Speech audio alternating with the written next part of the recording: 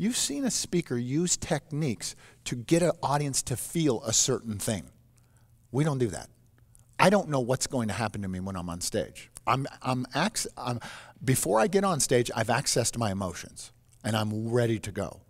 I don't know if emotions are coming or going when I'm up there. I don't know if I'm going to get emotional. I don't know if I'm going to laugh. I don't know.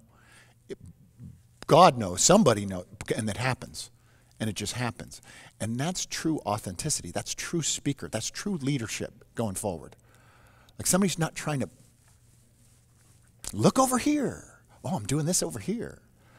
That's it. You smell that rat in a second. And amateurs buy that stuff. And pros, they go, something's off here.